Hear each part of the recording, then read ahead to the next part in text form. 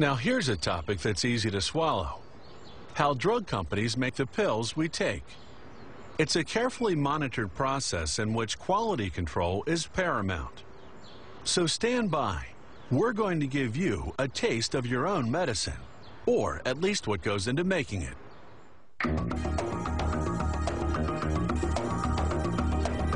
Medications are essential in the treatment of illnesses. It begins by a grinding process, where the active ingredient in a tablet or pill is ground and mixed with the binding agent. The quantity of the ingredient needed to be ground is transported to the dryer in this container.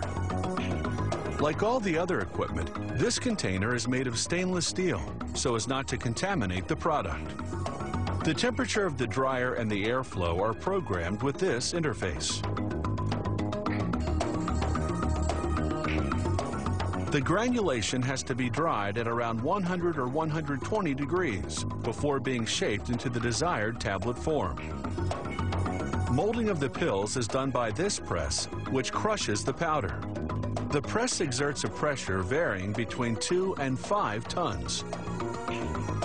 Here's how the molding is done. The press magazine distributes the powder in molds made of steel discs. 2 stampers, one above and the other below, crush the powder and form the pill. Here the press operates at full capacity. It can produce 5,000 pills per minute. Quality testing is carried out on 5 pills every 15 minutes. Their hardness is verified with this apparatus, in which jaws crush it with a force varying between 0.3 and 3 psi, or pounds per square inch. The pills must now be coated so that they won't crumble. A coating solution made of water and coloring pigments is used.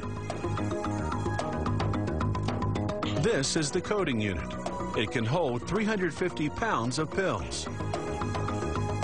3 plastic tubes strategically positioned will spray the solution onto the pills in motion.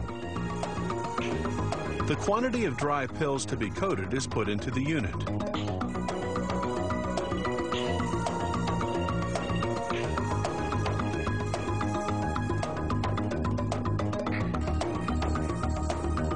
Then the door of the coating unit is carefully closed.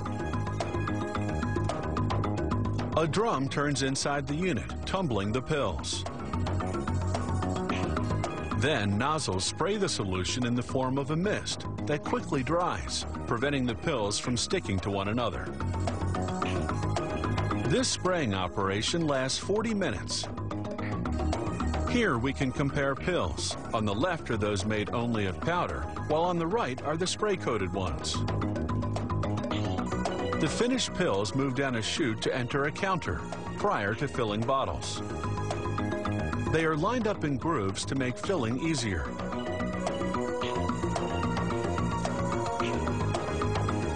The quantity of pills to be placed into bottles is controlled by this automated unit connected to the counter. In this instance, 500 pills are poured into each bottle. This plant also makes capsules, where the ingredient is not crushed but encapsulated in a gelatin casing. The distributor places the 2 halves of the capsules in the proper position for filling, with the wider half situated above. The top and bottom portions of the capsule are separated. The lower half is then filled with powder. When well filled, the 2 halves of the capsule are joined together. The completed capsules are then ejected from the filling unit. Then, via centrifugal force, they are positioned for the packaging process. The weight of each capsule is verified by this counter.